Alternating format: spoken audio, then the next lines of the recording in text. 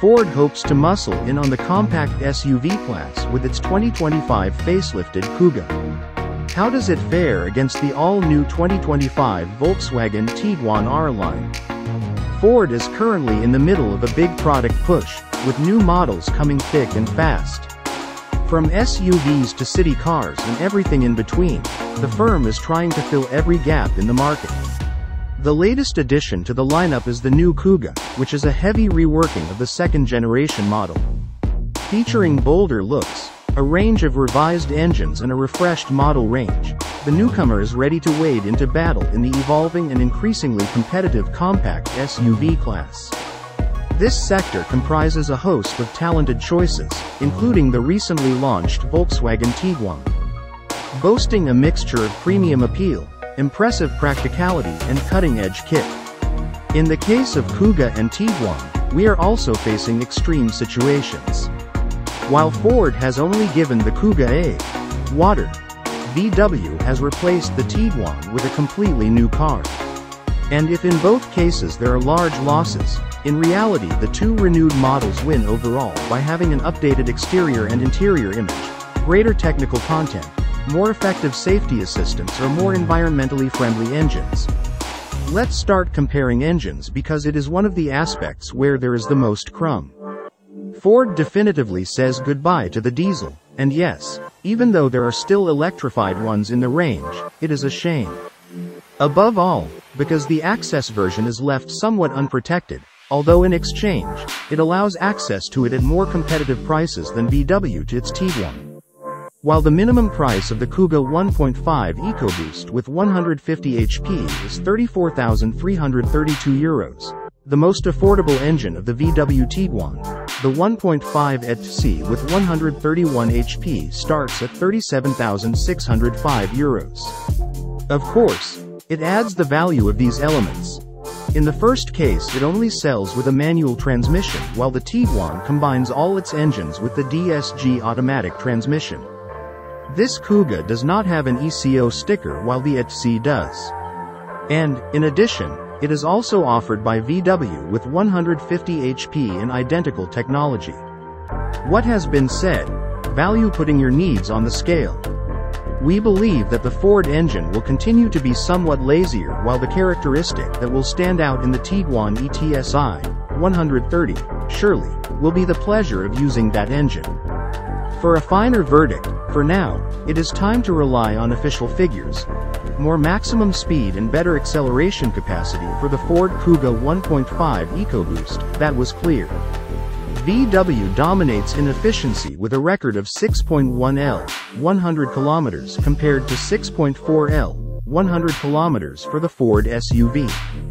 If, on the other hand, we compare that one from Ford with the 1.5 ETC of 150 HP, the factor to compare is not so much the dynamics or the efficiency, but the price. From €41,700. In this case, the VW Tiguan does improve the acceleration figure of the Kuga and also maintains the advantage in consumption. If the diesel continues to have a pull, we will see it soon. At least the VW Tiguan will be able to experience it in first person. It is also a shame that VW cannot electrify it, but it is understood that this engine is much more oriented towards long distances, so, at the very least, congratulations to VW for maintaining a powertrain that many of us would continue to bet on. The 2.0 TDI is also served with a DSG automatic transmission, currently in a 150 version and with front-wheel drive. Who needs more? Of course, the outlay for these versions is more than high. The cheapest VW Tiguan 2.0 TDI 150 costs a fortune, from €40,860. Blindly, I bet that it will be a great car thanks to the extra torque and punch it offers compared to the 1.5 ETC, but, above all, because of its fuel economy.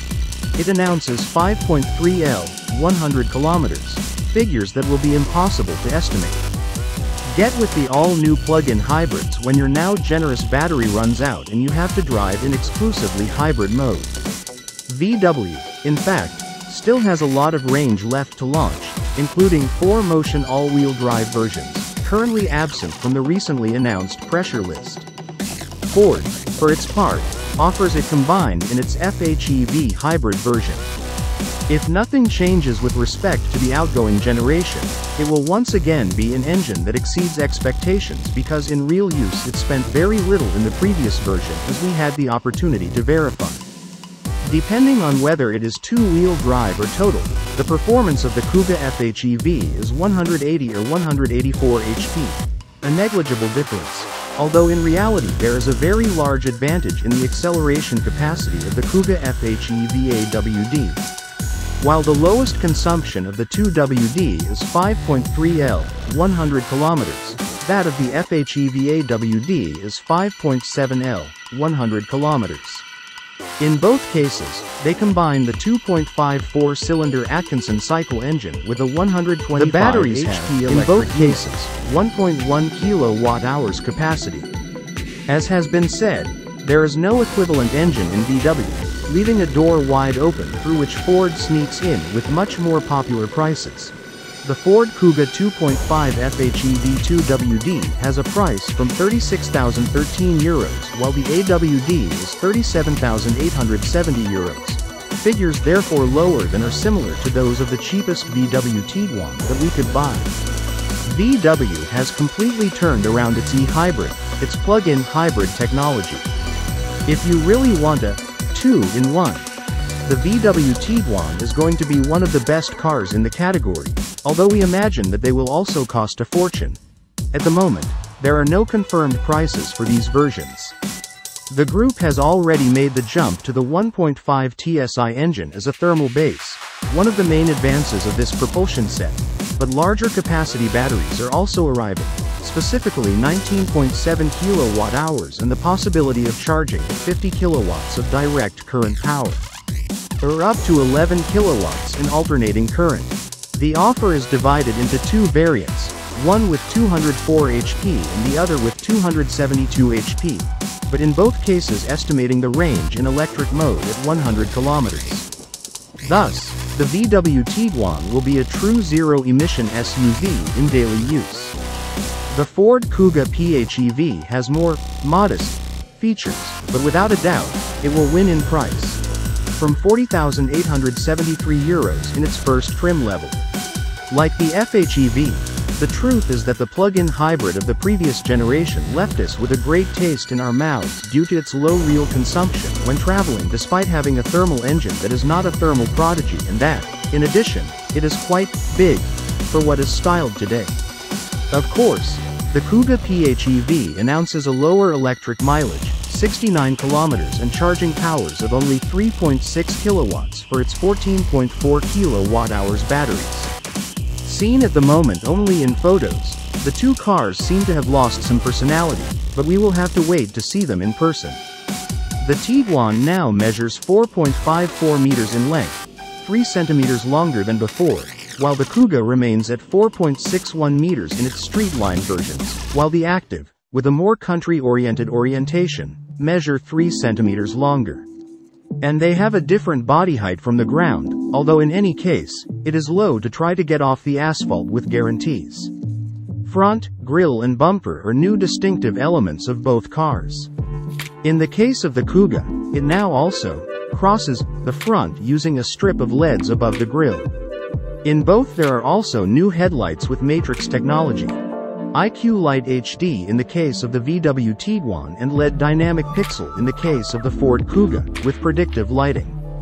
In the case of Ford there are as many new features inside as there are outside, sharing with the VW Tiguan the fashion for large format screens. The digital panel will always be standard on both models. The new Kuga screen now has 13.2 inches, SYNC4 operating system and through it functions that previously had their own physical remote control are now controlled. VW, for its part, mounts the new 15-inch megascreen that debuted in the VW ID.7. The Kuga maintains the gear shift control on the center console while VW has moved it to the steering column by adding a new technical element. A rotating wheel which, in turn, is a small OLED screen through which you can control different parameters, such as different driving modes.